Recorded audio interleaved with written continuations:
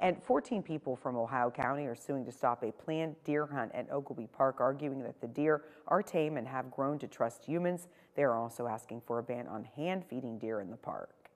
Meanwhile, more evidence is surfacing about the poor conditions at prisons and jails in West Virginia, especially the Southern Regional Jail in Raleigh County. The jail is the subject of a massive federal action lawsuit filed on behalf of the inmates. And remember, for all of the latest local and national news, you can always head over to our website at WTRF.com, and you can also follow us on social media.